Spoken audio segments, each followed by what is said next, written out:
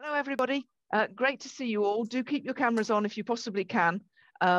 It makes everything run much more smoothly in terms of a session like this. We're only going to be a dozen or so people. It's the last session of the second day.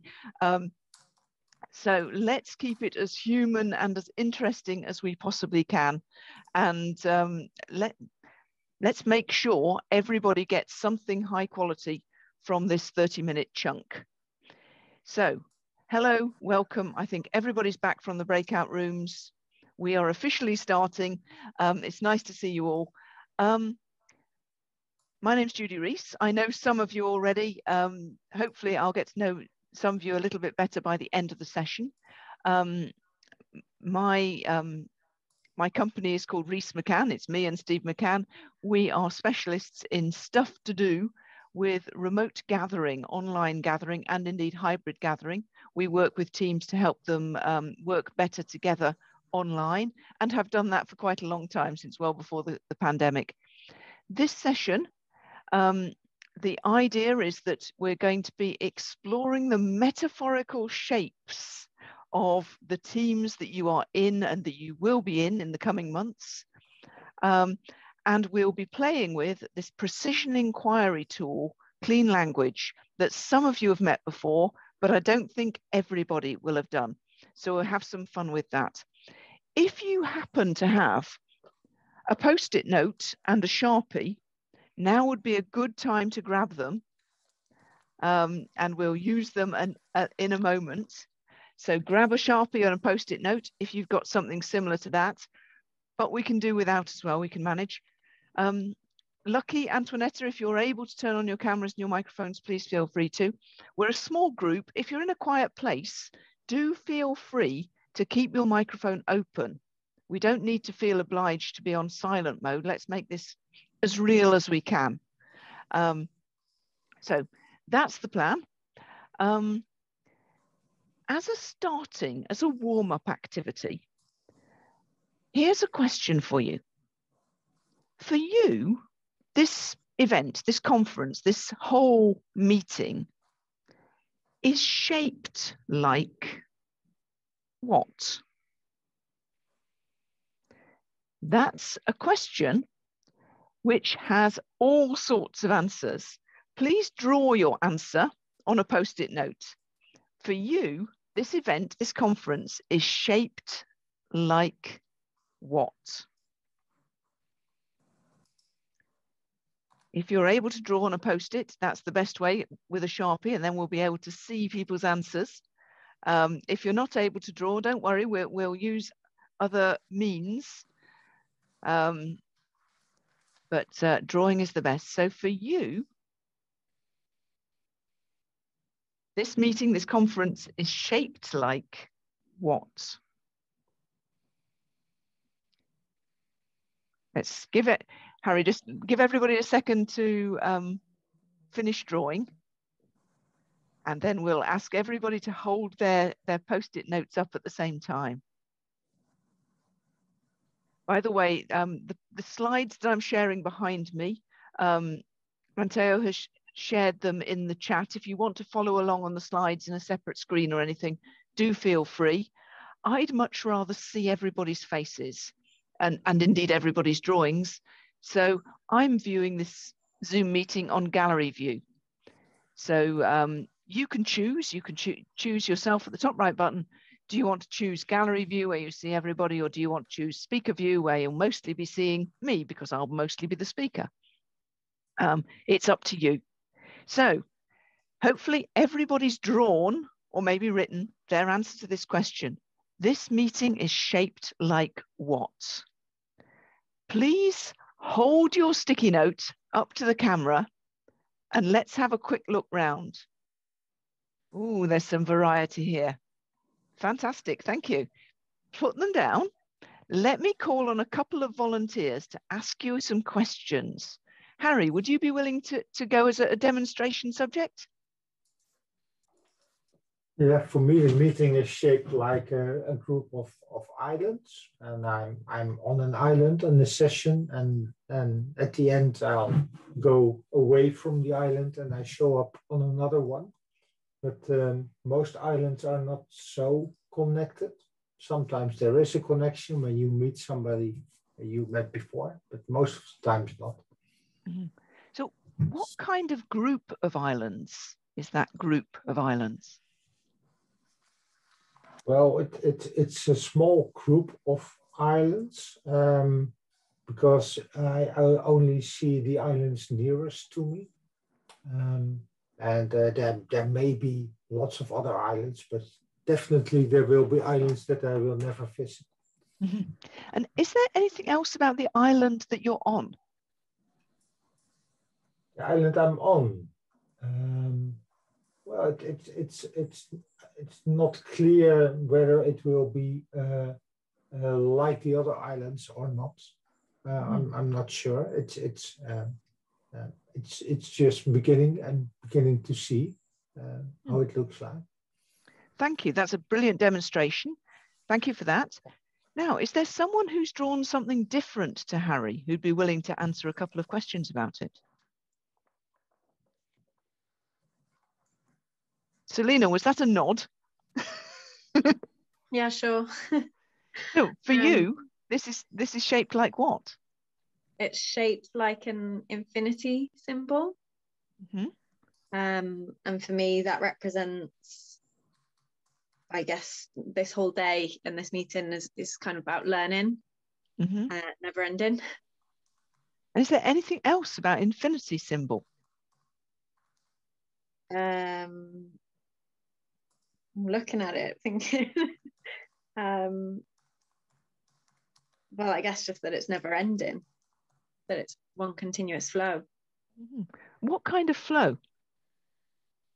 I guess it depends. There have been moments throughout this conference where I've reinforced them learning that or something that I already knew. There have been moments where a bit of an aha moment, and there have been other times where I thought, oh, I don't know what that is. I need to follow up on this. Thank you. Another lovely demonstration. Thank you for being willing to play. So what you've just seen is a couple of examples of people coming up with a metaphor to represent their experience of this conference. And you've heard me demonstrate the use of clean language questions. We'll talk about both those things during the course of this time, but I'm going to need to move quickly, I think. Let me first mention about metaphor. When I'm talking about metaphor, I'm talking about any instance where we comparing one kind of thing to another kind of thing. And examples would include agile.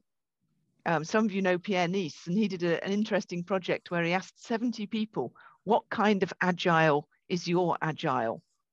And they were all different. Another metaphor you're probably familiar with is the counterpoint to agile, waterfall. We could just as easily ask 70 people, what kind of waterfall is your waterfall? And we'd get 70 different answers. What's particularly interesting about that, apart from the sheer diversity of answers that people come up with, is that metaphor, it turns out, is the stuff of thought, the native language of the unconscious mind. And how we think about things, the metaphors we use to represent things in our thoughts, have a profound influence on what we do.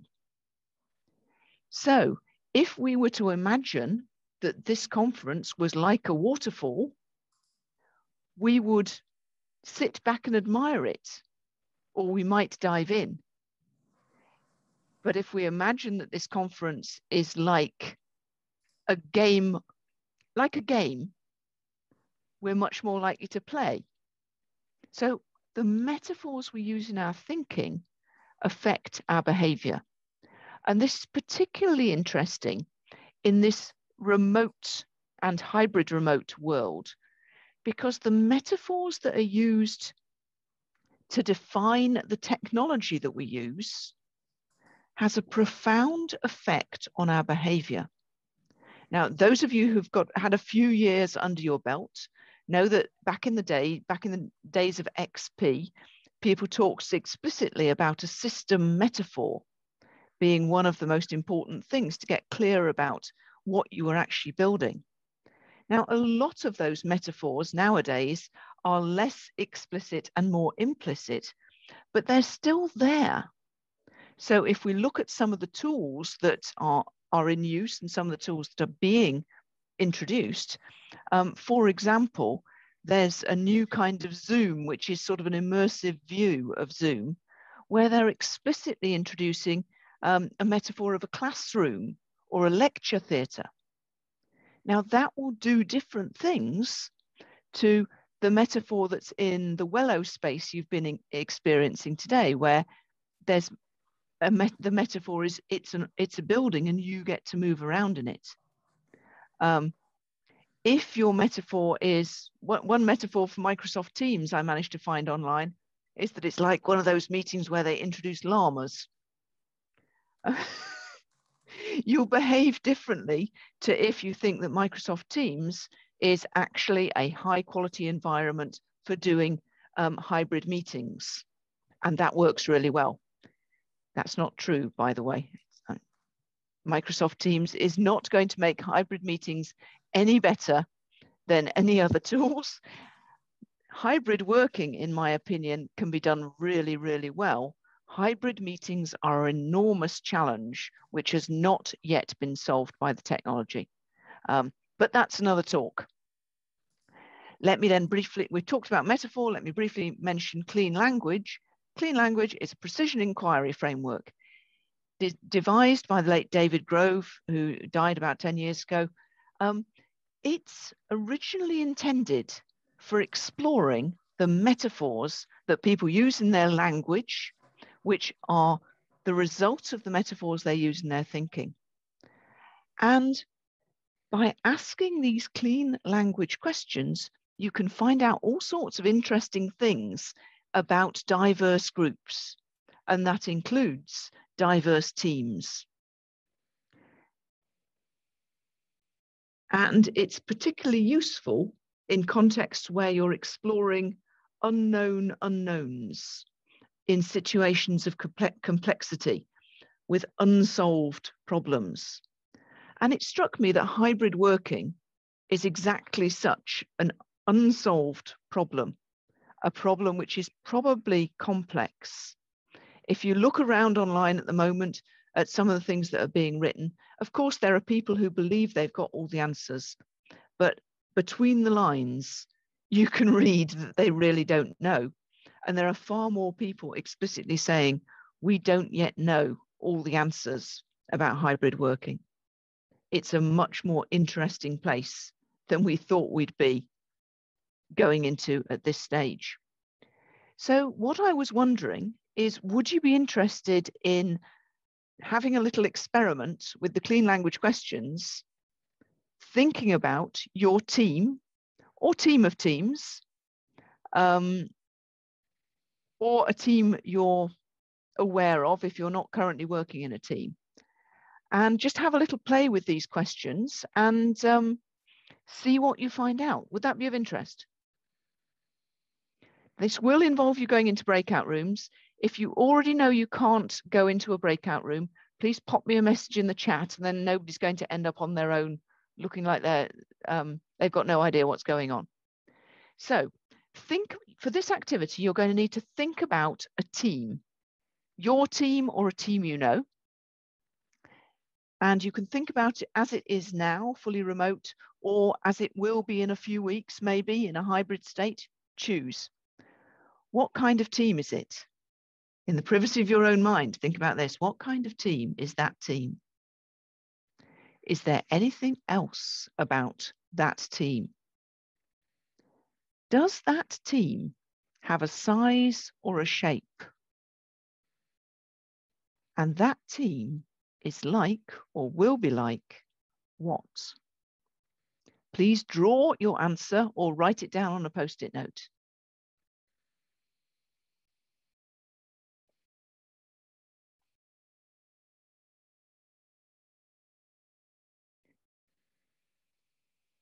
And I'm going to speed you up. So if you've only got words in your head and you haven't yet got a drawing, that's okay too. If you're not going to be going to the breakout rooms, now would be a good time to let me know. Or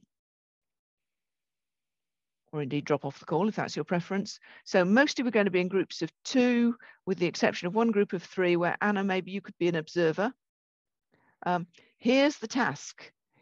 All you need to do is jump into your breakout room and take it in turns. You're just going to have a couple of minutes each to find out about your partner's answer to that question. If you can, use only these 2 questions. You've heard me use them several times. What kind of X? And is there anything else about X? And let's see what you discover.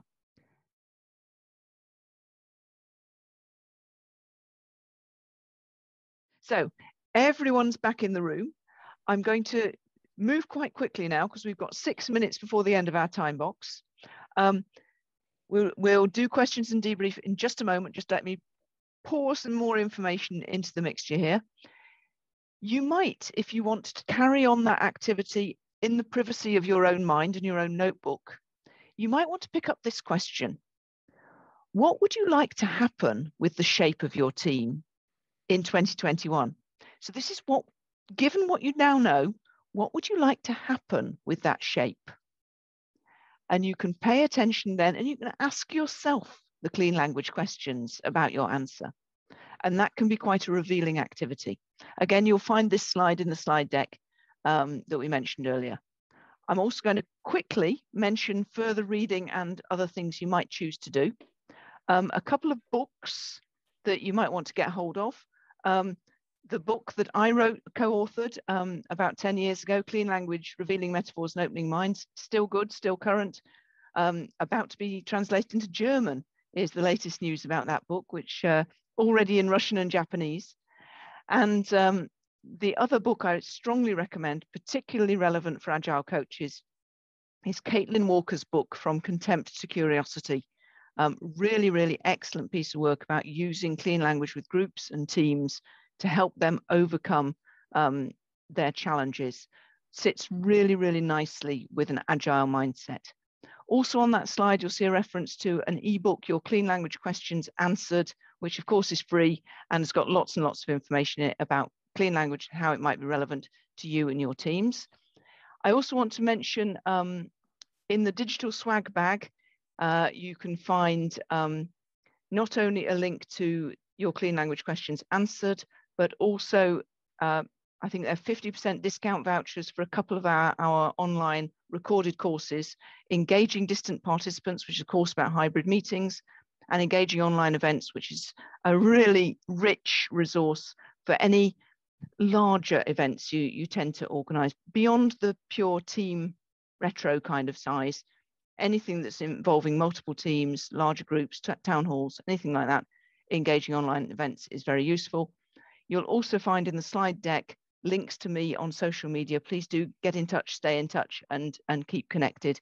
I also do a weekly link letter, which goes to about 4,000 people, which a lot of people find interesting.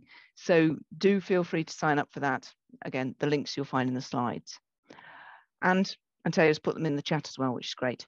So with 3 minutes to go before the end of our time box, let me ask you, what did you discover in your breakout groups? What happened when you were asked the questions? And what kinds of answers did you come up with about the kind of team that's your team?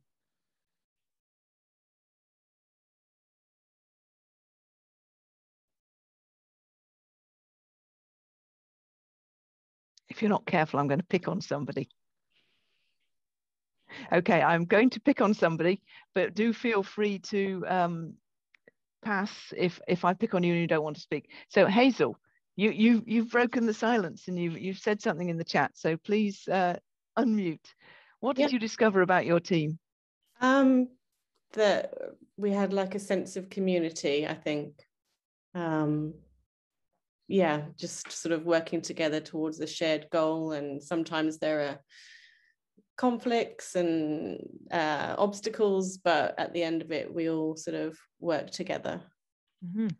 And how was it when you were being asked the questions? It took me a while to kind of really think metaphorically, sort of. Mm-hmm. But then once we sort of got talking, things started to come to mind. Yeah, just kind of changing my mindset, I guess. Thank you. Who had a similar or a different experience?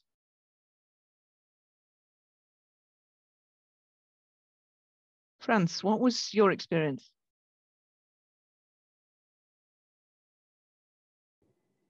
Sorry. Yeah. Yeah. I don't know.